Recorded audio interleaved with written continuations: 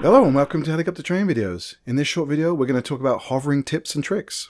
This is a short clip from episode 2 of the Helicopter Training podcast, How to Hover a Helicopter. And you can find that full episode in the description or on our YouTube channel's podcast tab. Okay, let's summarize some tips for learning or teaching hovering. Firstly, for students. Everyone finds it hard at first. You've got to give yourself time. It will come. And don't compare yourself to your classmates.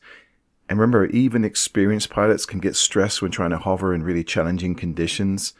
So avoid gusty and high wind days when you're trying to learn the basics of hovering. Now, as you get better, you obviously want to expand your abilities with different winds, but start off easy. Try to stay calm, relax, take a deep breath, avoid tensing up. Take a break if you're noticing that you're getting tense. Notice your hands. Are you death gripping? Are you death gripping the controls? Look outside. Look outside. Avoid staring inside the cockpit or down at the ground. Use a reference point or the horizon instead of fixating on something too close, and that will help you spot those small changes to attitude. Always, always, always clear your tail before turning. Like I said, use a relaxed grip on the cyclic to avoid over-controlling, so rest your arm and just fly with your wrist and your fingers. It's smooth, tiny control inputs. Less is more. It's more pressure than large movements generally. And no matter how scared or frustrated, never let go of the controls until your instructor has them. Understand that there's delays in the system because of inertia. Recognize how the inputs can take a little time to affect the aircraft. Otherwise you get into this over-controlling oscillation. Understand the aerodynamics and the interrelated control effects. We've sort of talked a little bit about those. Remember, there's no perfect control position to solve the hover, to stop all movement. There's always going to be constant small corrections. The pedals. If you think you might be a person who might get the left and right mixed up a little bit from maybe prior experience running a track steer vehicle or something like that, say in your head, left goes left, right goes right, to reinforce the proper input. Simulators, whether it's a full-on aviation training device or just a home PC or an Xbox, they can be harder because you have a lack of movement and you don't have the same depth perception, but they can be useful to work on the small movements and the general inputs. Or maybe you or someone you know is handy enough to make something like this. This was made by one of the new students that came to the flight school. This one's a prototype, but he's working on trying to make it a bit more professional grade, and his contact details are in the description of the show.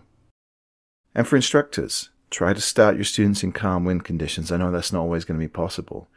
And gradually reduce the insistence on the controls. Ask your students just to focus on one control at a time initially. Use that control isolation technique. And even when you have got to the point where they are using all the controls, keep pushing the student comfort levels. Even short flights in slightly windier conditions can help build their confidence and their skills. Make clearing before turning a strict habit, primacy, reinforce it. Initially get students to aim for hovering in a general area instead of insisting on a specific spot. Recognize the frustration and the fatigue. Make sure you give your student a break, either take the controls or get them to work on something different, maybe pickups and set downs or a different control isolation or go-do patterns. Mix it up. Watch out for that arm-hand position. Look to see if they are not bracing or if they're over-gripping. Recognize overcorrections early and guide them back to stability before it gets too out of hand. Encourage your students to anticipate movement rather than react to the drift. And demo things like the pendulum effect and other aerodynamic effects so the student knows what to watch out for. Show errors for things like when you raise the collective, if they don't put the pedal in, how the aircraft's going to twist, etc. And demonstrate those other aerodynamics in action. Give yourself enough margins to be able to take controls and stay close on the controls on these initial stages. Keep it safe. So, what tips do you have for learning or teaching hovering? Please send us that feedback and we'll probably read it out or listen to it on the show. Talking to feedback, I've got a feedback here from Bill.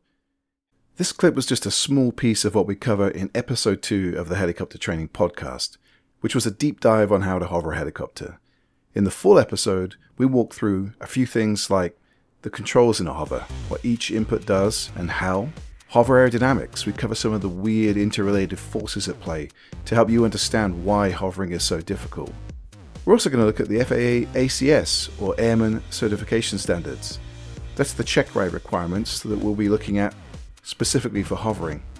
We'll also go into training exercises and drills to help you get to those standards and beyond. as well as tips for both students and instructors.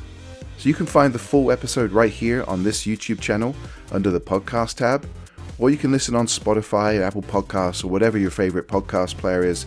Just search for Helicopter Training Podcast. And don't forget, you can start learning right now on the Helicopter Training Videos YouTube channel with video playlists covering things like ground school subjects, flight maneuvers, as well as following along with a student on every training flight from day one all the way through to checkride. If you haven't already, please click subscribe to get all the latest videos and help support this channel. And then finally, for more information, including articles and quizzes and resources, and how to support this volunteer project, check out our website, helicoptertrainingvideos.com. Thanks for watching, fly safe.